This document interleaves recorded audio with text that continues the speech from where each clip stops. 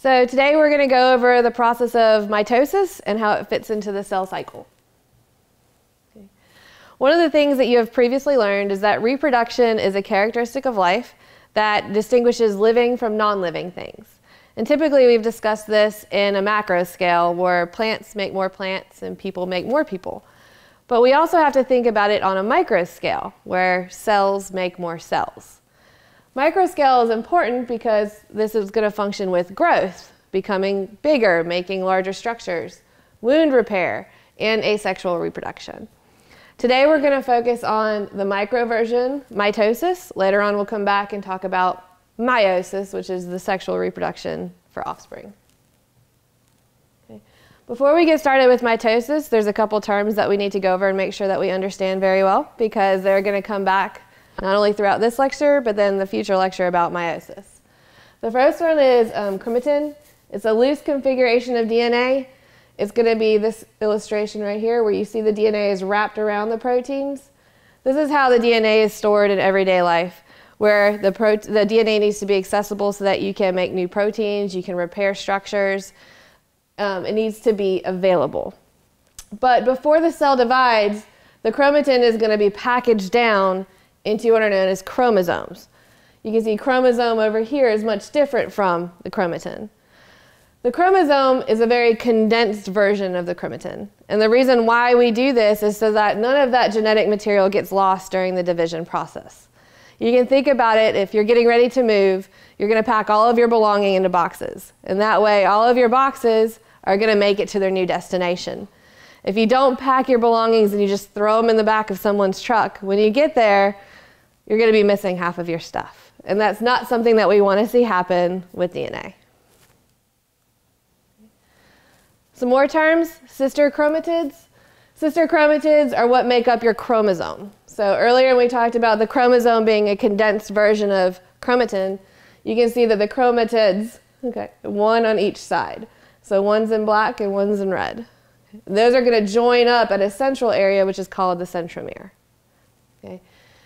You have two pairs of these chromosomes, okay, in your cells. Those pairs are called homologous chromosomes. These contain the same type of genetic information, and you get one from each parent. So each cell has one chromosome from one parent and an identical from another that contains just slightly varying genetic information. Now that we understand those important terms, it's time to move through and kind of identify the process of mitosis. The first thing is to notice is that it's a cell division process or a cell reproduction process, where you start off with one cell that's diploid in nature, and it divides to create two identical daughter cells that are also diploid in nature. It's important to notice when you talk about daughter cells that this is just a term that was given.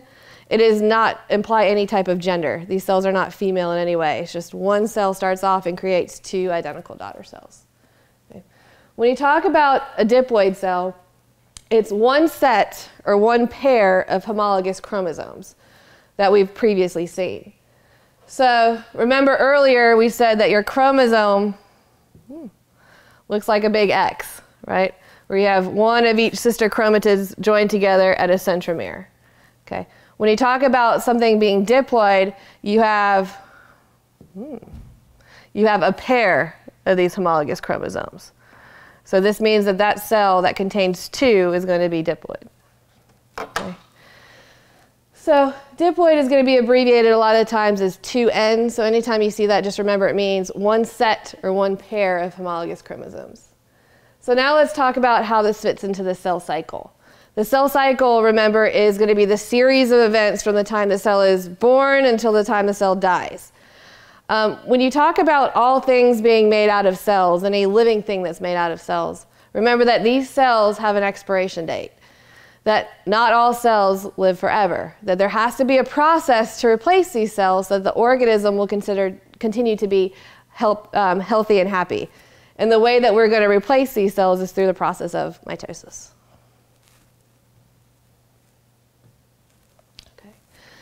So let's get started on the first part of mitosis. It's actually the life as usual phase. This is how the cells spend most of their existence.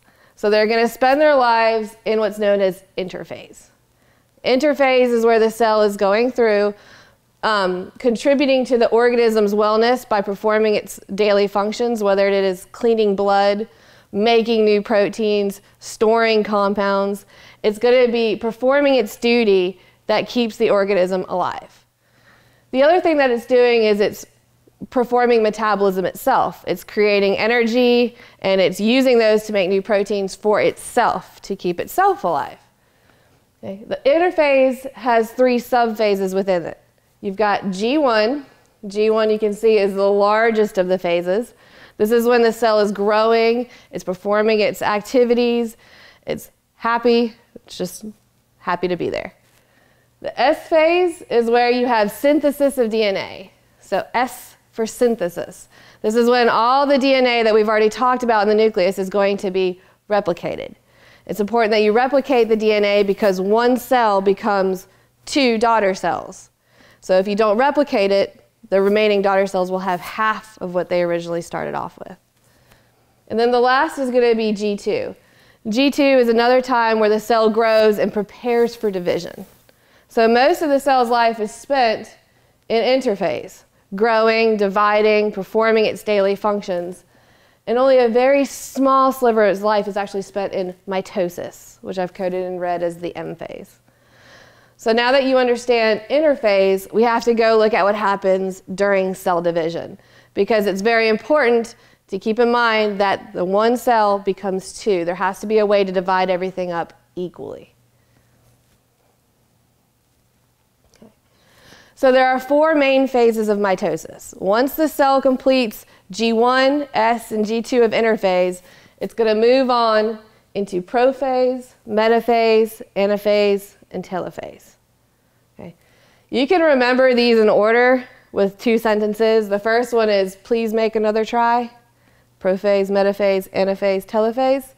You can use that one. If you remember that sentence, then you won't need to make another try because you'll remember.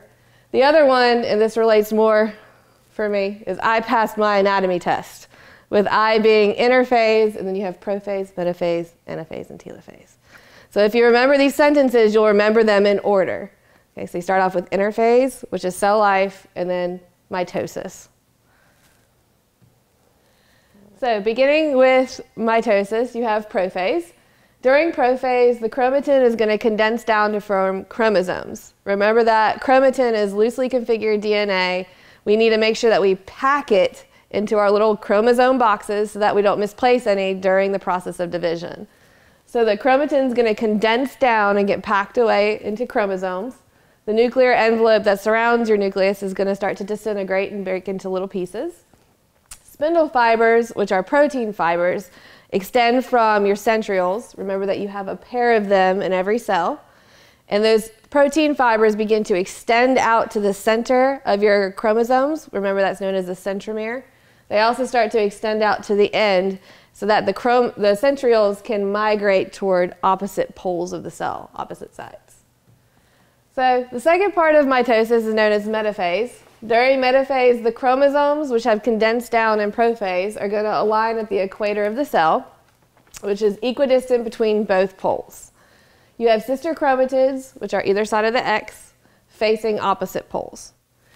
The spindle fibers, which were originally attached to your centrioles, are going to be extending out and attached to a central area of your sister chromatids. Okay. The next part is going to be anaphase. During anaphase, your spindle fibers begin what's work as double duty. So the first part is that the piece of spindle fiber attached to the center of your sister chromatid is going to begin to shorten, which separates your chromosome into 2 individual chromatids moving to opposite poles. The second part of these spindle fibers is that they extend outward at the poles, which is going to elongate the cell. This elongation is going to allow you to create 2 separate areas for nucleic material. So the last part of mitosis is going to be telophase. During this time, we have events that occur which are the complete opposite of prophase. So once the chromosomes reach their designated pole, they begin to unwind back to chromatin. The nuclear envelope is going to start reforming around those to create two separate nuclei. And the spindle fibers continue to elongate the cells, okay, while retracting from the genetic material. This elongation is going to create an area in between the two nuclei, which is known as the cleavage furrow. This cleavage furrow is where the plasma membrane becomes closer and closer together until eventually it touches and two cells will be pinched off and formed. The process of dividing up your cytoplasm, which is all the fluid and organelles inside of your cell, is known as cytokinesis. And this runs hand in hand with telophase. So overall, the process of cell division with mitosis is quite simple. You start off with one cell and it's life as usual, performing its daily habits. The genetic information is going to be replicated during interphase. Once it's replicated and the cell is ready for division, it enters into prophase. Okay. During prophase, the genetic information condenses down into chromosomes. You have the centrioles begin to send out their spindle fibers. Okay. The nuclear envelope is going to disintegrate. Then you have metaphase, in which all of your chromosomes line up at that equator. Once the spindle fibers attach, you now have anaphase, where the chromosomes separate and sister chromatids are pulled to either pole. Once they reach that pole, you're going to enclose them in a nuclear envelope, which is telophase, and divide up the cells at the cleavage furrow into two individual daughter cells. So hopefully you can see that this process really just flows from one step to the next. One becomes two genetically identical cells. These cells will then enter into interphase, where they begin life as usual. They perform their daily activities, they grow. They will eventually replicate their DNA and go through this process. So you can see one becomes two, and two become four, and so on and so forth. So that really kind of brings home how this functions in growth and wound repair. There's a really good animation that you guys can watch at home on your leisure that kind of details this process over again. It's from YouTube. It's the best probably video I've seen out there for this particular thing. All you have to do is click on it. It'll take you right to the animation. So after reviewing the process of mitosis, it's pretty easy to see that one cell becomes two and two becomes four and so on and so forth. They're all genetically identical, and it's vital so that you can create more of the cells that have reached their expiration date or have been damaged or lost. But if all these cells are continually dividing, there's got to be a question of what happens when things go wrong? What happens when the cells divide up into a certain point where they start becoming a burden on the organism? And typically this doesn't happen in our bodies because there is a default setting in which the cell cycle pauses at checkpoints. Checkpoints are regulated by protein markers that come from the cell. There is a checkpoint right at the beginning of G1, which is part of interphase. At this point, you're going to check to make sure that the information that you have received before you get ready to start entering into that growth and development phase is accurate. All of the chromosomes are intact, everything is properly matched, and you have received enough of the genetic information to become identical to everything else. Okay. Once you have assumed that and checked off to make sure that all your chromosomes are in place, you're going to go through the growth phase, and you'll stop once again right before synthesis to make sure that you have grown enough to enter into a replication phase. Once you receive the signal to continue on, you move through synthesis, growth and development, and then you're going to pause once again at metaphase, in the middle of mitosis. You pause in the middle of mitosis to make sure that all the chromosomes are lined up on the equator so that you have an equal division of genetic material. Each of these is a checkpoint regulated by a protein marker, and the cell will default pause at each checkpoint to make sure that it is identical, to make sure that it has enough of the genetic material, to make sure that it will be viable on its own. Okay. There are cells in your body that do not listen to these checkpoints. They don't pause, they don't go by stop, and they don't collect $200. They don't listen. They're cancer cells. Cancer cells do not pause at the checkpoints. They move straight through and continually divide and divide. So a lot of the times you see these cells stacking upon each other because they've run out of room. They also start to run out of resources and have to invade neighboring tissues, which is metastasis. You can see these are your cancer cells. They've got the pseudomonas sticking out, the little feet, which is really characteristic when they start to invade neighboring tissues. So it's very important that this process of mitosis, while it's something that is predictable, is also going to be heavily regulated, because without it, cancer will erupt. Okay? So as we've discussed, mitosis is a very vital part of your organism, not only in its wellness, but its sustainability. It happens really quickly, but in a predictable fashion. It's also going to be very well regulated because of those several checkpoints. Okay? My challenge to you at home is to see if you can go through the process of mitosis on your own, without any resources, and diagram what happens from start to finish. Start off with interphase and go all the way through to the formation of the two daughter cells. If you can do this with the correct terminology, you are set. You are ready to go and you will do well. So best of luck. Thanks for visiting.